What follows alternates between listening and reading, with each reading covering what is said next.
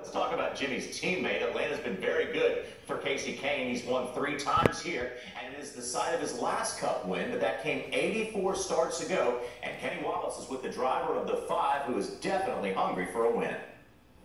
Thanks, John. Well, Kasey Kahne, I've got great news. You won this race in 2014, and last week at the Daytona 500, you finished 7th.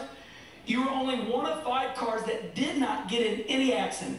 Is this the year that you're looking for?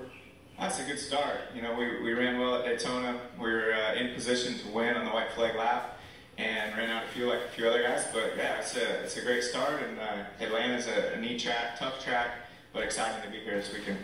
NASCAR has changed a lot of rules. One of them is that you hardly have any downforce on these cars. Is this track harder to drive this year than in the past? Well, Atlanta's always been tough to drive, and the tires give up.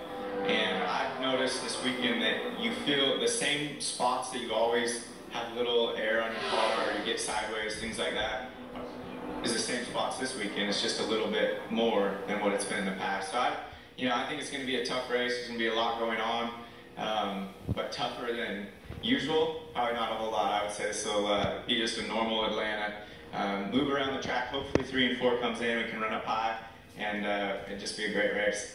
This is Kasey Kahne's type of track. He loves to run high, wide, and handsome. John?